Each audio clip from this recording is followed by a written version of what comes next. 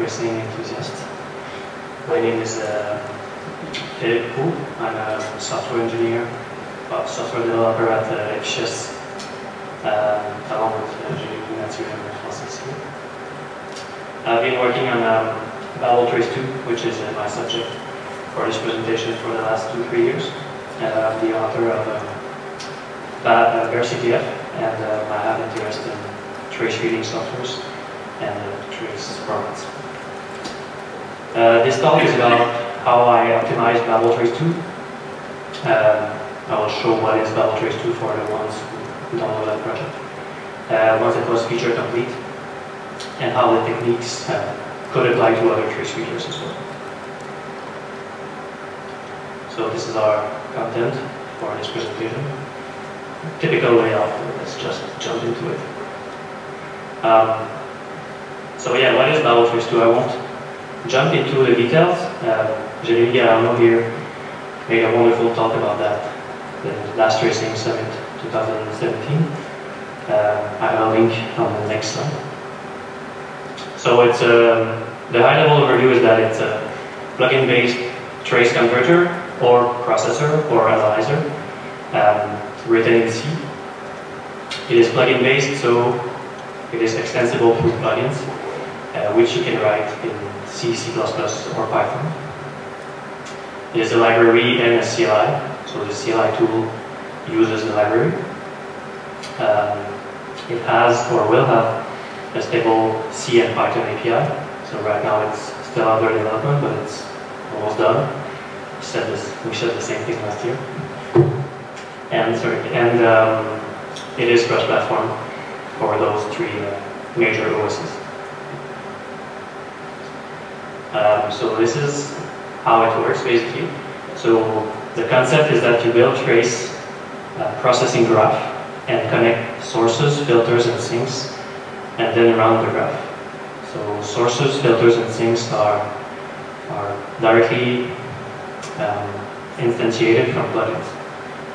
So event record objects are created by sources, transformed by filters, and then processed, converted, or analyzed by sinks. With this approach, we can reuse filters and sinks for many input formats, and vice versa. So reuse many input formats, or many output formats for a single input format. So in this example, the yellow filter, for colorblind, I will point to the yellow filter. The middle one is a Mupser filter. So it's a plugin which orders event records coming from different streams into a single stream of ordered events, so that the red sink here can process them. And in this case, it's a pretty printing sink, so it just pretty prints each event record to the console. I can show you a really quick demo.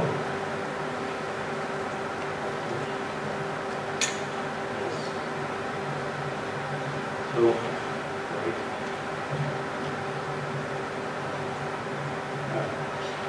just run. Yeah. So this is the CLI. I'm running Babeltrace, pointing my LTTNG trace, which is a CTF trace, so it's using the CTF source. Enabling callers for OS to see them. So each row here is an event record, and they are ordered by time.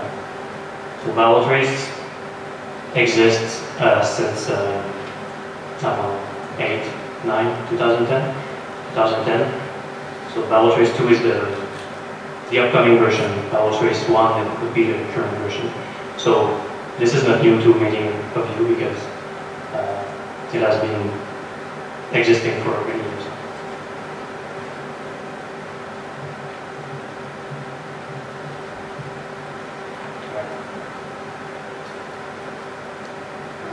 So for Babeltrace 2, our initial design goals, because Babeltrace 2 is extensible thanks to plugins, our initial goals were all about the API. So for it to be stable, uniform, and safe. So by uniform, I mean that all objects are shared. So in our design, a source plugin can create an object, like an event record object, which a sync then keeps thanks to reference counting, even if the source disappears. So you can move objects between plugins, and reference counting keeps them alive. And a safe API for us means that functions do not continue or segfault with invalid parameters. So they validate all parameters. We'll come back to what this means exactly. So the problem we got is that using or considering those initial goals, we implemented Babel 2, then we tried it, and it was feature complete. We thought it was perfect, and then we compared it to Babel 1, which is the current version. It was 13 times slower. And this is, well, for us it's unacceptable because it's a major bump, and current users expect at least the same performance from this major update. So we needed to do something about that. So before releasing Babel 2 and freezing its API, we wanted to make sure that we were not making ourselves into a corner, that the API was not making impossible future optimizations. So Steven said it earlier this morning. It's very hard to come up with an API and say, okay, this is final and it will remain stable and as is for many years. So, well, hopefully. So we need to make sure that we can freeze it, actually. So first thing I did, I ran perf record and perf report, and I got those results. And what you can see in yellow are reference count change functions. So our BT get and BT put functions. Those are the functions incrementing and decrementing reference counts. So they are very expensive, the topmost functions here, along with the allocating and deallocating functions. So your typical malloc and free and specialized allocators like the one from Glim that we use. So this is a performance issue, obviously. So we needed to focus onto it. And then thanks to GDB, I noticed that the stack trace was somewhat large when reaching the source functions. And because in our current design, a downstream plugin eventually calls an upstream plugin, and then it calls again an upstream plugin, and so on. This looked like a lot of function calls for each single image record. So what happens here is that the think, which is in red here, and here, it calls functions from the filter plugin and then from the source plugin, and then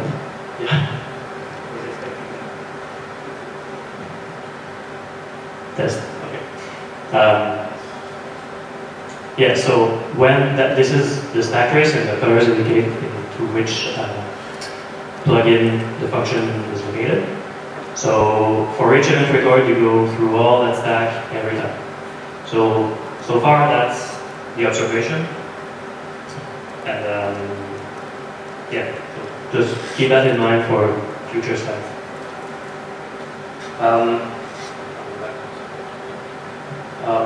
So my first hypothesis was that, given that what we saw on the perf report previously, given that reference counting and memory allocations and the allocations look very costly, less reference count and less memory allocations and the allocations should lead to more performance. I have a second hypothesis, and this one is only based on intuition, but I noticed that we validated the parameters of a lot of functions called on the fast path. So my hypothesis was that by removing this parameter validation, those branches and those statements, we would see some performance improvements. So I wanted to verify that too. And finally, as I explained earlier about going up and down the stack for each event record, I asked myself, why not making each plugin request more event records at a time to the or from the upstream plugin, so as to reduce the number of function calls and returns, therefore reducing the number of executed instructions and increasing the performance. So in this example, we would still have the orange function calls and returns, but we would avoid the purple ones. So this is like an example for 4 event records at a time instead of a single one each time. So this is pretty much what I just said. Should lead to, well, hypothesis is that it will lead to more performance. This is your typical testing configuration slide. I'm going through all the details. I build with all the optimizations enabled, no debugging, no logging, clear the VM caches before executing, and then I just run a very simple graph, which is a 1.4 gigabyte LTTNG kernel trace with 4 data streams. This is read by a CTF source, then goes to the master filter to order them, and then to a dummy sync, which just gets the event record objects and discards them. So what we measure is the total execution time, so it's close to a real-life scenario. We compare to BabelTrace 1.5, sorry, which is built and running with the same parameters. So this is my optimization journey.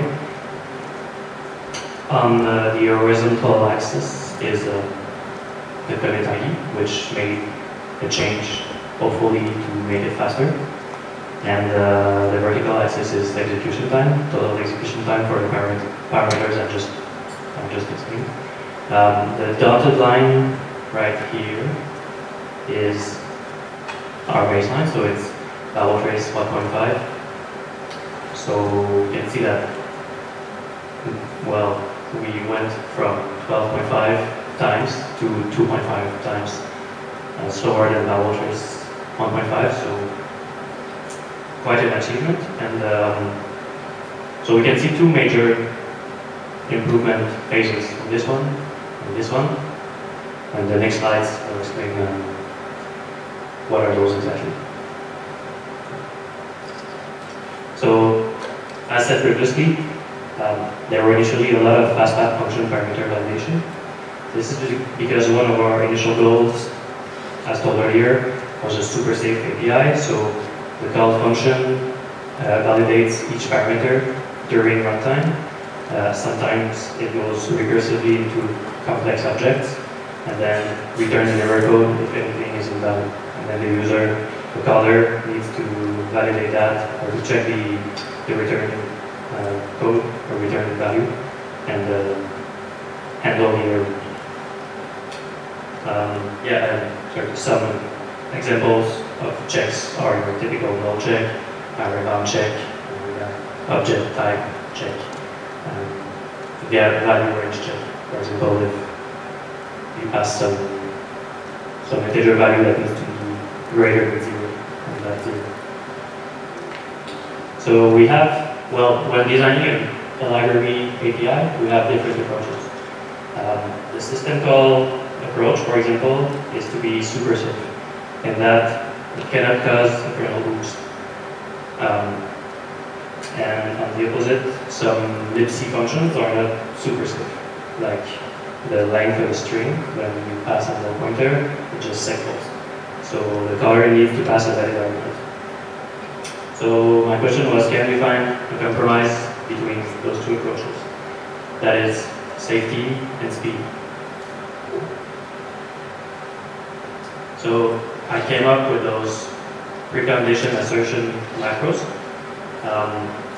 There's also a new developer mode, which is a build time mode. So you can enable or disable at build time this developer mode, so as to get either a developer build or a production build. In developer mode, those macros print an error when executed, or what their replacement, when the replacement is executed. So they print an error message when the precondition is not satisfied. And in production mode, the checks are just, they don't exist at all. So it's a no-op in production mode. Those are examples of usages.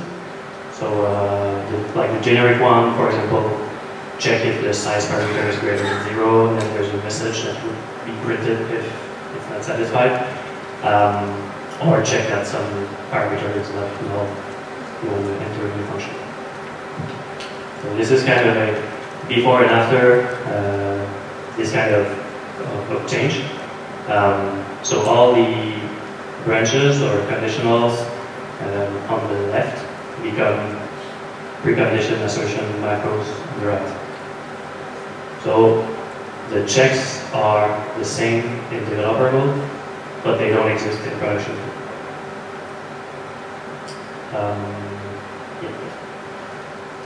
And this is an error message example. When a precondition is not satisfied, we're passing, in this example, we are passing an unsigned integer field to a function which expects a signed integer field. So we get the message here, field's type is unsigned, it's supposed to be signed. So the error is printed to a standard error stream with some contextual detail on the value and other parameters if it can help. And then, have you ever seen such a big abort function call? It aborts. So why we abort?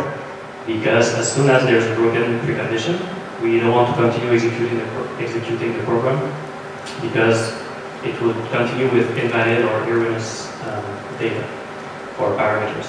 So what you can do is you run value trace with your custom plugin, loading your custom plugin with GDB, and then it will break at this abort, and you inspect the context and why it aborted. You look at the error message, try to figure out why and fix the issue, and then try. Maybe you'll get another unsatisfied precondition until it finally works, and then you know that in production mode you won't have any invalid data or invalid parameter passed to the library. So this is the gain that we got from this change. It's substantial. It went from 27%, the other one on the right, 26% was a fix that was added, but it's in the same category. So as you can see, we get quite a gain. So I'm happy with that. Some water.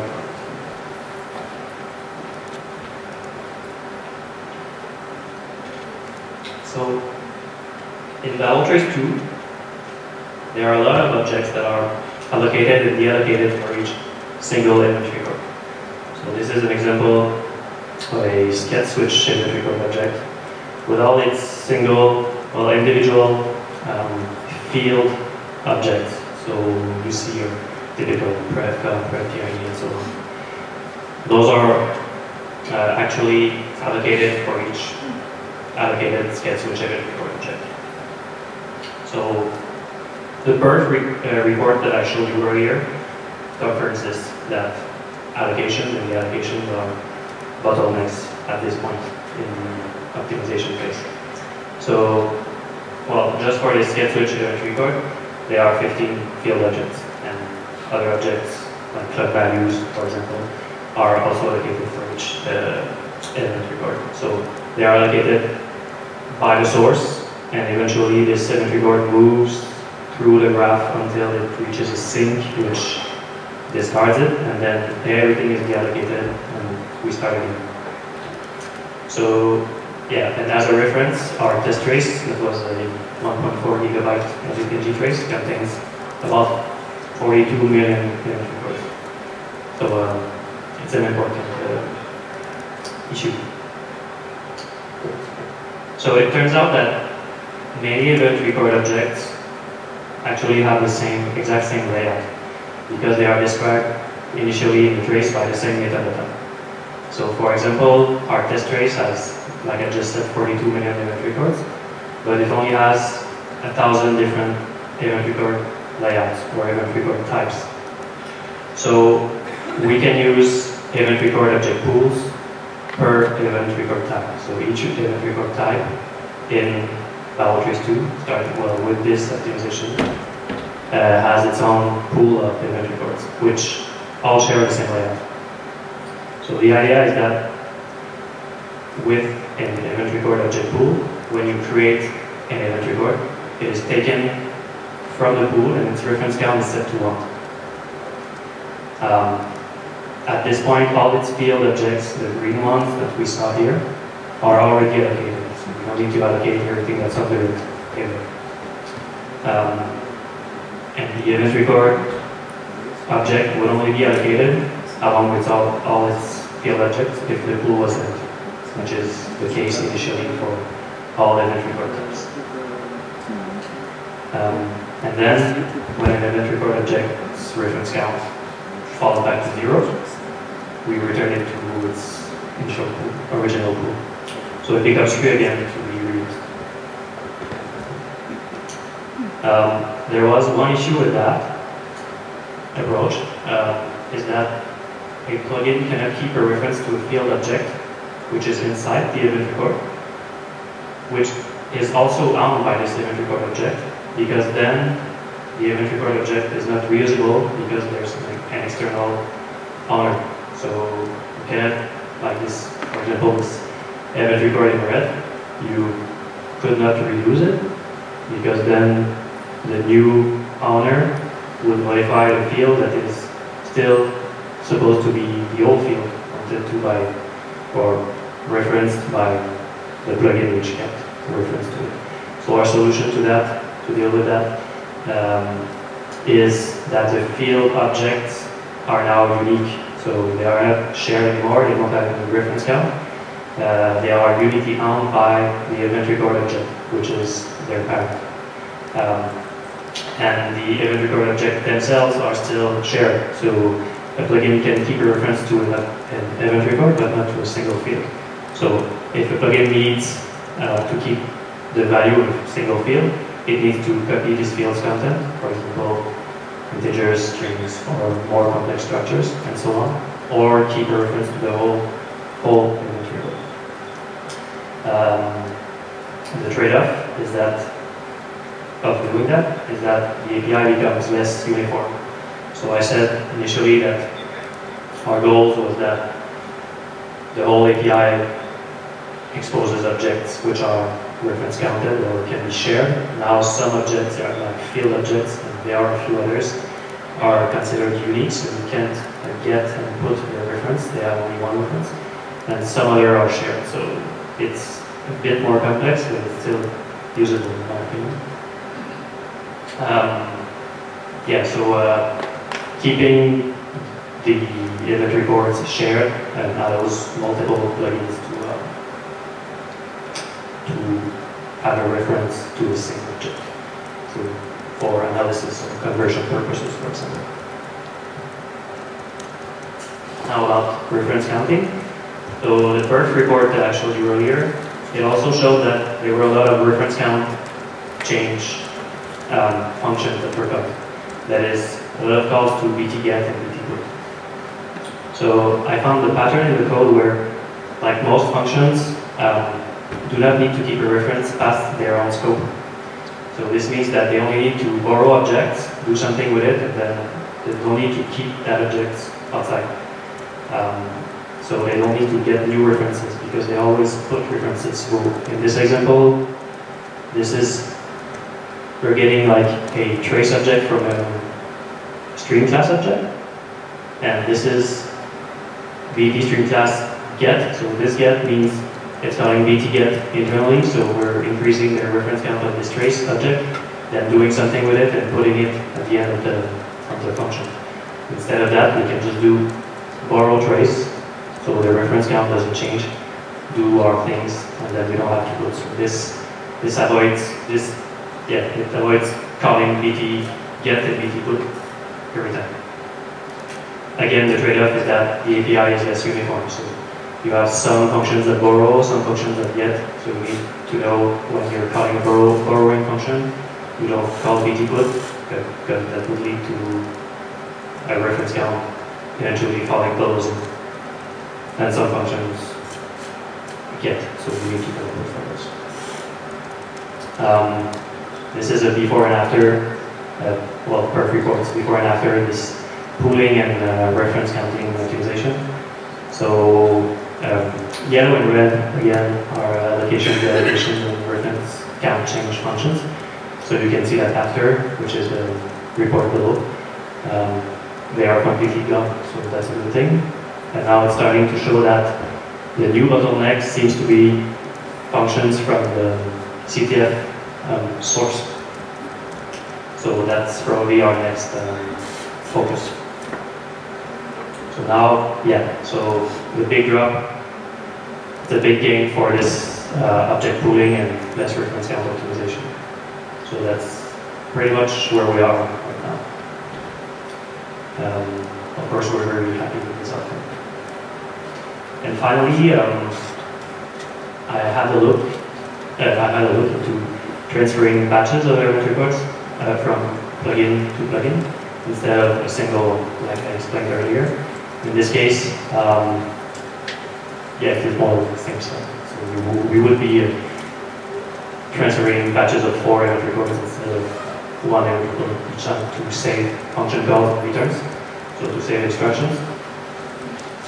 Because I only wanted to test the impact on the graph API itself, I excluded the CTF source and the muxer from this test, and I created a very simple graph which generates 200 million event records, and then a sink which discards them, which is still out of the sink.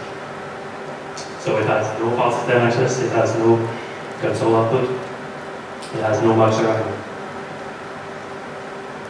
So I tried a few different batch sizes. What I saw thanks to perfstat is that the number of instructions decreases. So mark it. That is the number of instructions. So it decreases from a batch size of 1 event record, so that's our initial situation, down to about 70, and then it stabilizes as we increase the batch size. However, the primary cache pressure builds up, and then eventually we fall to having to make references to the last level cache. We see that starting to increase, and we also see the execution time starting to increase. So we have to find some sort of sweet spot in terms of batch size between instruction count and last level cache references. We can see that in my specific configuration, it's about 30. It could change. So we want to remain on the conservative side. And so the results are that, as you saw previously, we're going from about 70 seconds to about 11, 12 seconds total exit time. So we're saving, what I computed is that we're saving 25 milliseconds per million event records, and that's a constant gain. So whatever the input or source and sink you're using, this is always safe. However, the question is it beneficial right now? Since our total runtime is currently at, well, it's for Babel Trace 2, it's currently 62 seconds. This leads to a gain of 1.7%, so not so much interesting right now. The target is Babel Trace 1.5, to be on par with Babel Trace 1.5, which is at 24.5 seconds. So this would increase the gain to 4 or 5%. So still not that much, but it gets more interesting when you add more optimizations, which make the whole runtime go lower. So we're not quite sure about this one. And you can see this is the patch which implemented that, and it didn't change anything in our specific case. So, well, this is just the results, the total results with all the optimizations located. Of course, we still have work to do, but we really improved the performance of BabelTrace 2 by making optimizations which require making changes to the API. That's what's important, because I put the perf report, the current perf report again for R1, and the most expensive calls now are the CTF source functions and Moxer filter functions.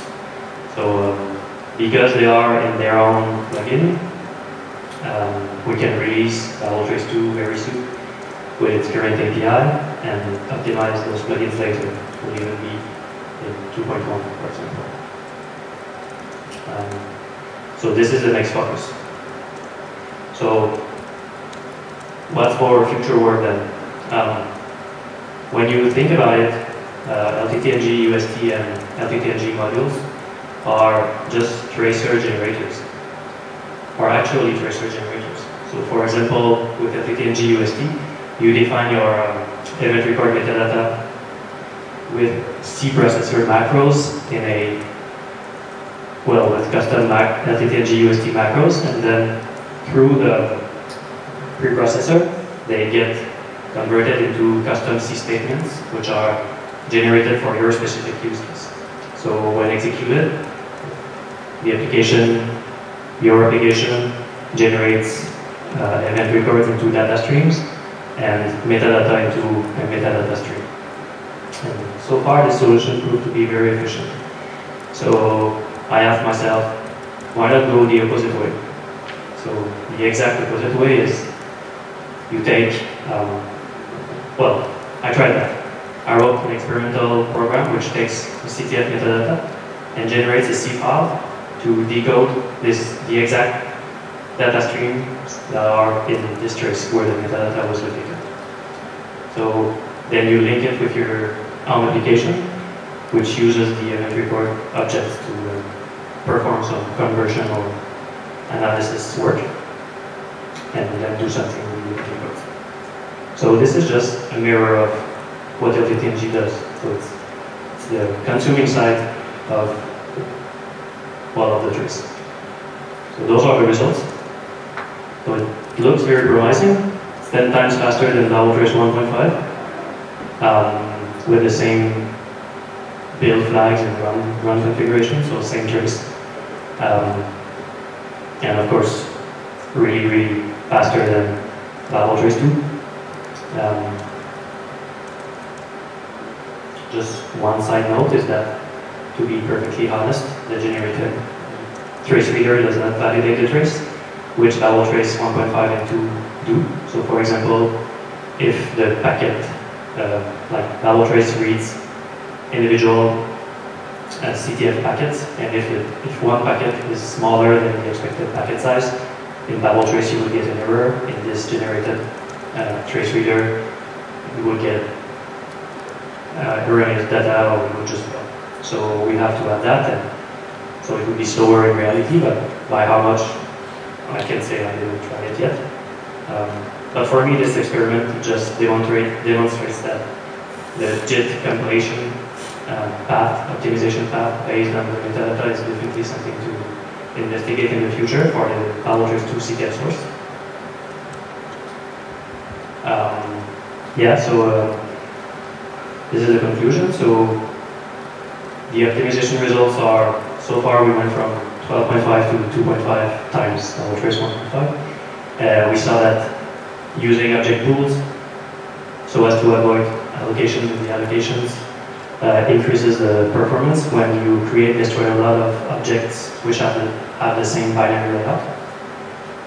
And this is the case of both trace readers. Not validating any API function preconditions increases performance when fast path functions are implied.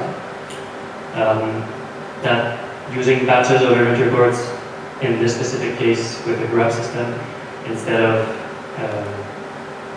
instead of handling a single event record each time. Could be faster, but it's not currently with the current numbers of vouchers too.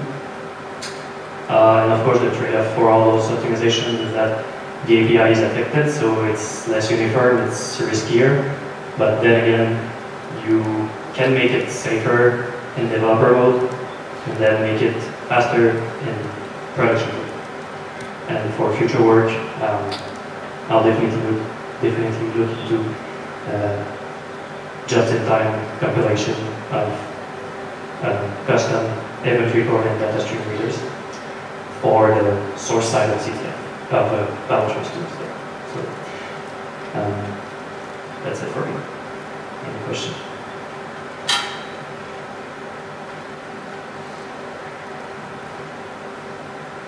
Question? Or you can come see me afterwards if you're too shy. Sure.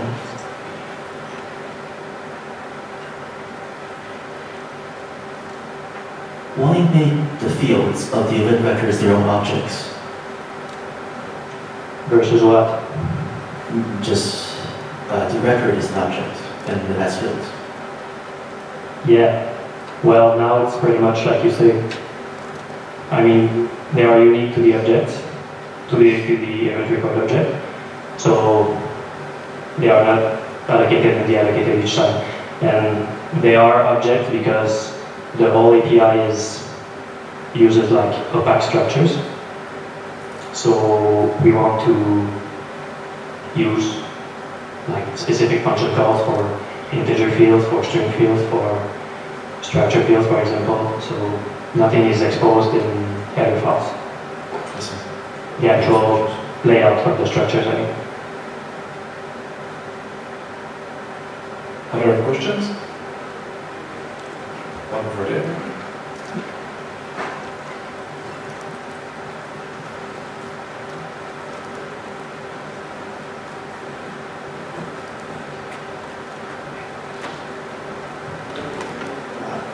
You've been very careful about the machine when you're going to release the API. Is it possible for people to start looking or playing with this API, even if it's not ready, before it's officially released? Yeah, it depends on what amount of work you want to put when it changes again. Right? The only changes that are left now are small function renaming to make the API terminology uniform. But I mean, well, currently the optimizations are in my own branch, but they will be merged soon into master. And then you could start, yeah, you could start experimenting because we have something like 8 or 9 plugins already, so you can look at those and use those as examples. Okay, thank you very much. Let's take the discussion offline, but it's interesting for us and we would like to do so. Yeah, that's all. More questions? Thank you. Oh, one. You mentioned you wanted the API to be safe, and then you introduced the borrow function for performance reasons. Yeah. The way I understood it, the borrow function doesn't check that you actually release the reference. No, well, you don't need to release it. Well, because you promised not to actually keep it, right? That's it. But there isn't anything formally checking. No. And that's just a compromise performance versus safety again. Yeah, that's it. That's where you need to be careful. So there are other APIs that look like Valtris's API, like CPython's API, for example, in which you increment and decrement Python objects, Py objects. And they don't check that either, but there are some static analyzers which can, like you can put, this reference will be used externally, and the static analyzer won't check if you put it or get it afterwards. So we could look into customizing some, like using a C-line plugin or something to perform analysis. One alternative that might be possible would be to do a borrow and unborrow. And the outdoor could be NOAA in production mode, and it could be recounting in addition in developer mode. That could work. Maybe. We'll talk. I suspect that still incurs the problem of function calls unless you start converting everything into macros. So if you're doing it for performance, maybe. Yeah, but in production then it could become really static in mind. Yeah. Other questions? Yeah, one other.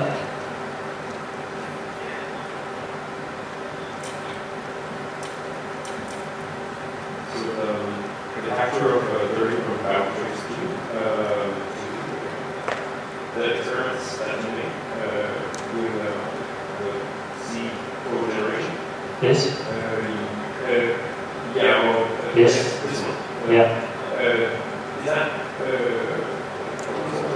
or is it just private? No, it's a private experiment. Maybe I'll do something with it, but for the moment it's... Could you we could talk. Yeah, maybe. It's not really clean, you know, it's just to prove a concept. Yeah, Philippe is always shy to push out their code. Yeah, shy pusher. Other questions? Thank you.